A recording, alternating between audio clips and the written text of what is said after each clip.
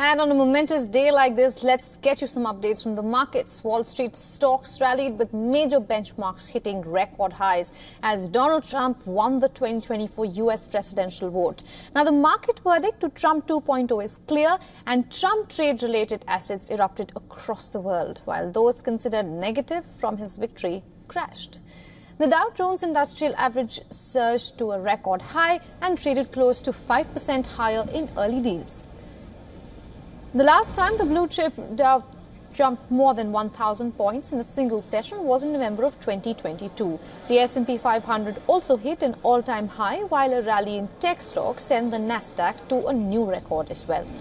Longer data Treasury yields and the greenback marked their biggest surge since the COVID-led rise in March of 2020. Bitcoin spiked to a new all-time high of over $75,000.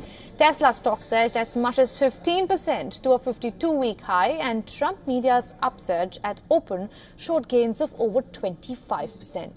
In contrast, the so-called anti-Trump assets crashed to mark new week milestones, and a gauge of Asia ex-Japan stocks tanked, led by the Chinese and Hong Kong benchmarks.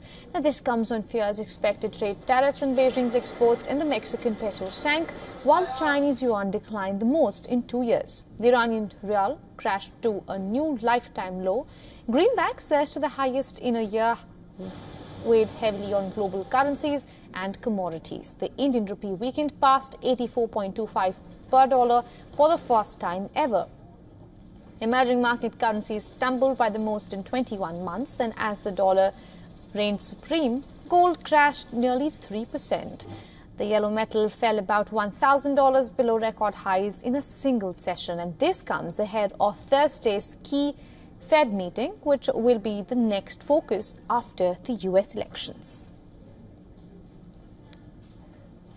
For all the latest news, download the WION app and subscribe to our YouTube channel.